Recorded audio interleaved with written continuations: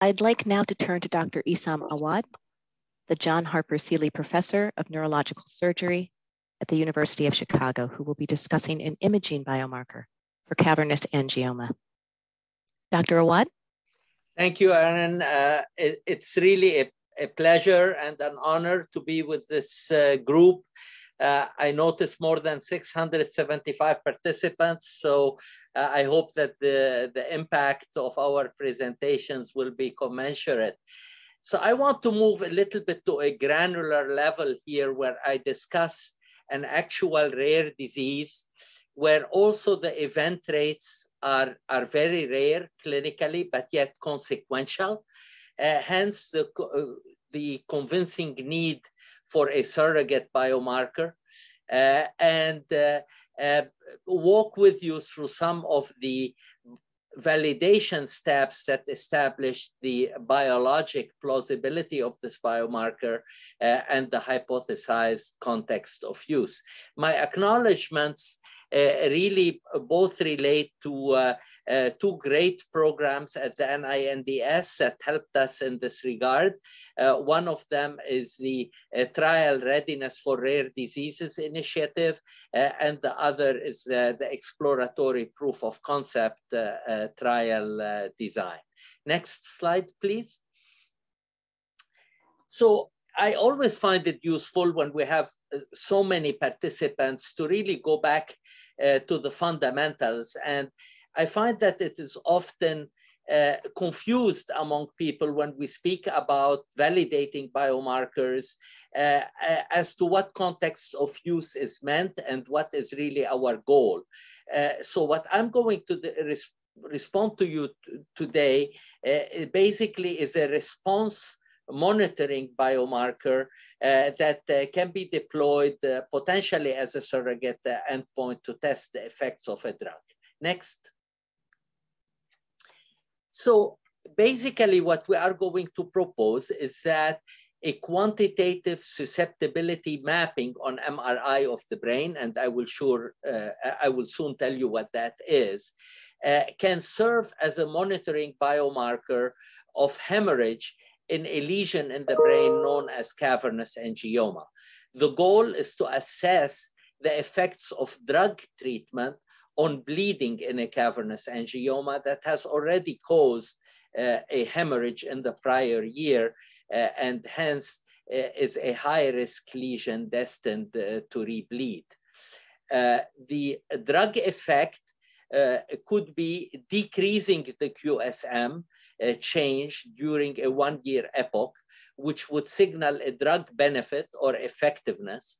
And in a two-tailed analysis, an increase in QSM would signal increased bleeding in the lesion and hence potentially a concern for safety or risk. So this biomarker is currently being deployed as a primary outcome in a proof of concept trial, and I will discuss with you that use. And there is ongoing validation for multi-site use of this biomarker. The consideration or the hypothesis is the potential use as a surrogate outcome in phase 2B trials and ultimately potentially in phase 3 trials for approval of drug indication in rare disease. Next slide. So the cavernous angioma, there are many vascular malformations of the brain, as you could see here in this brain diagram. But the one we are talking about is one that is caused by dilated capillaries in the brain that are hemorrhagic because of the brittle nature of these dilated capillaries. These develop as a result of either a germline mutation in a gene that causes these dilated capillaries or in a somatic mutation of these same genes that generates the same phenotype. Next slide. Next slide. So this is what the lesions look like on MRI, and the sporadic type will only have one lesion as a result of a somatic mutation. The familial type have multiple lesions in the brain. And in either case, the lesion either sits quiescent for a long period of time or starts developing aggressive growth and hemorrhage, which is often recurrent. So every lesion in the brain has some hemorrhage, but there is a subgroup of lesions that acquires or turns off a switch where they become recurrently hemorrhagic. Next slide. So this illustrates how we combine a clinical definition as well as the imaging definition to define a symptomatic hemorrhage. So when you have a symptomatic hemorrhage in a cavernous angioma, that has to have resulted from a change on imaging as well as a new symptom. Why is it important to identify these cases with symptomatic hemorrhage? The next slide shows that. So basically, a lesion that had never bled before, which is relatively common in the general population. More than 1 million patients carry a cavernous angioma in their brain in the United States. However, once a lesion has had a single symptomatic hemorrhage, we like to call it CASH, cavernous angioma with symptomatic hemorrhage, that's where the money is, it is more likely tenfold or more to rebleed. Hence, this lesion is really a target for therapeutic development to try to prevent rebleeding. CASH is a rare disease affecting less than 200,000 patients in the United States. Next slide. So of these 200,000, they have a very high likelihood, more than a third would rebleed again within 5 years. Those in the brainstem and deep areas of the brain are even more likely to rebleed. Since brain surgery is the only current treatment to really get to these lesions, it is obviously very morbid and highly costly. And we would love to create a pill that actually stabilizes the lesion and prevents the rebleeds, converting a CASH lesion into one that would not rebleed again. Next slide. The problem with the clinical events being used solely for drug development is that clinical events confirmed with imaging rebleed are uncommon, although they happen in a third of the patient. When you have a rare disease, that number rapidly dwindles down into a very low number for clinical trial purposes.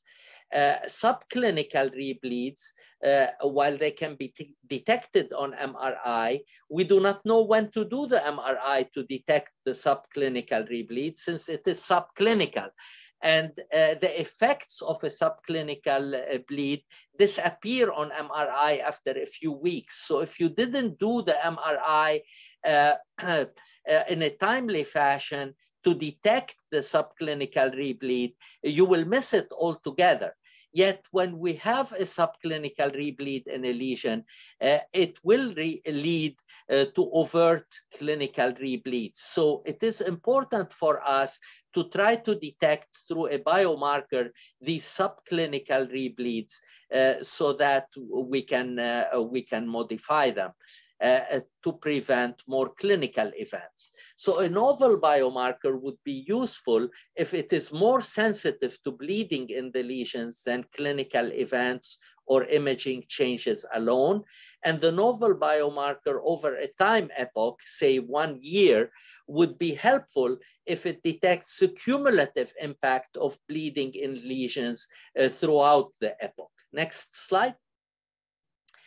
So there are several drugs in the pipeline for development based on mechanistic links in this disease, including 2 or 3 that are already in clinical trials, but several others in the pipeline. So the compelling need for this biomarker is great. Next. So the biomarker we are talking about takes MRI scans of susceptibility, which are the mineralization in the brain. You see the SWI scan here on the left with the black blotch. And it acquires the signal in such a way that we quantify how black this blotch is. So we turn it into a gray scale called QSM, or Quantitative Susceptibility Mapping, where each pixel on the imaging study can reflect the parts per million of susceptibility in a quantitative scale. So does this really reflect how much bleeding there is in the brain? So we did some studies that are quite fundamental, showing that any form of non-heme iron, so whether it is F2, F3, or various ferromagnetic forms of iron in the brain, all of those contribute to the QSM signal in a very linear fashion. Next slide. So if we take the cavernous angioma lesion itself, and as a brain surgeon, I have the opportunity to resect some of these lesions. When we subject them by mass spectroscopy to total iron content in the resected lesion, the QSM value on MRI is perfectly matching the amount of iron that is in the biologic lesion itself. A very compelling biologic plausibility that the QSM is measuring the amount of iron in the lesion. The same is true in mouse animal models where the iron is stained with pearl stain. You see this crescent types staining, and the QSM image shows the exact crescent amount of iron in the lesion. Next slide. So does that really matter clinically? So if you take cavernous angiomas that had never bled before, so we call them stable lesions at baseline, and we follow them forward, a very small percent of them will bleed during 1 year. So we call those unstable. So if we had done QSM at baseline and at the end of 1 year, the stable lesions, the QSM remains remarkably unchanged in a lesion that was stable at baseline and stable at follow-up. However, a lesion that develops a symptomatic hemorrhage during the year has a change in the QSM that is a very, very tight change. And in fact, a greater than 6% change will achieve 100% specificity.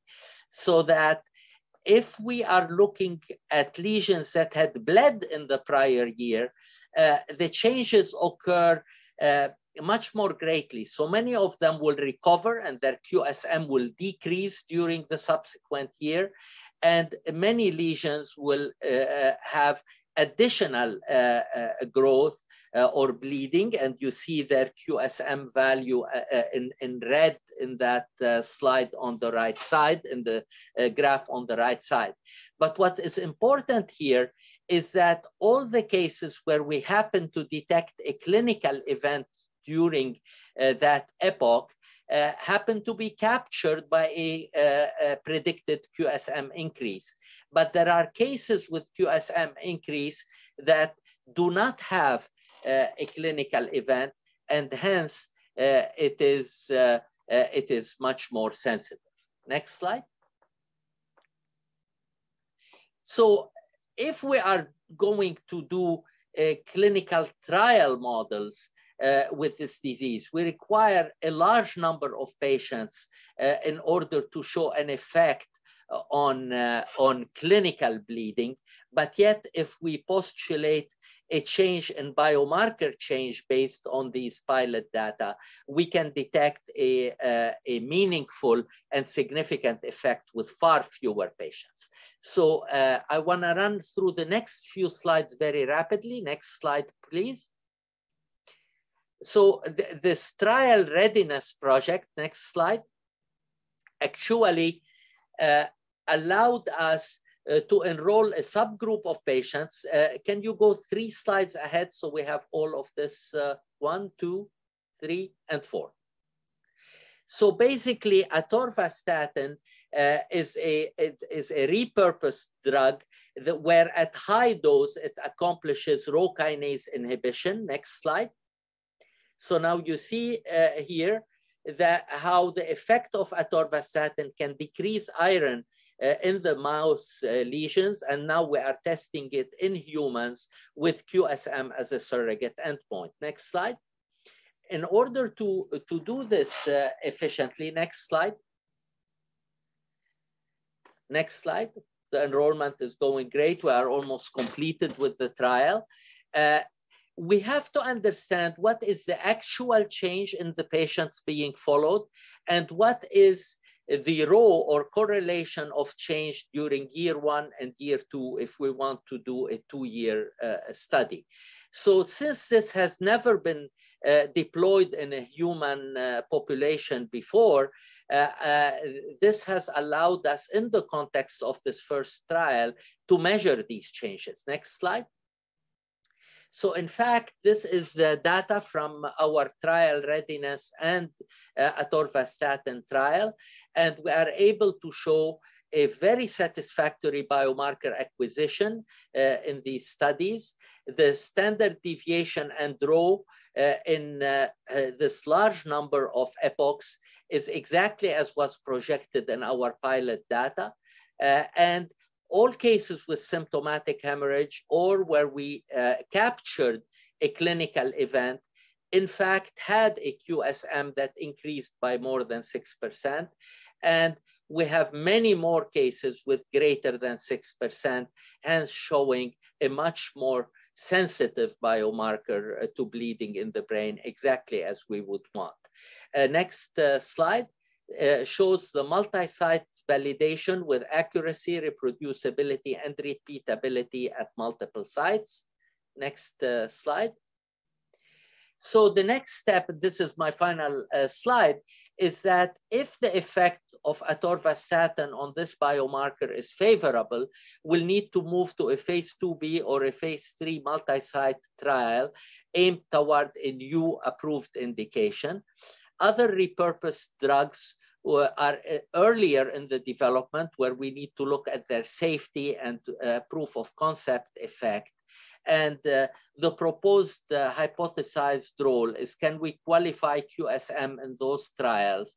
And we have worked with the FDA, and the letter of intent for an application is in progress. Thank you very much.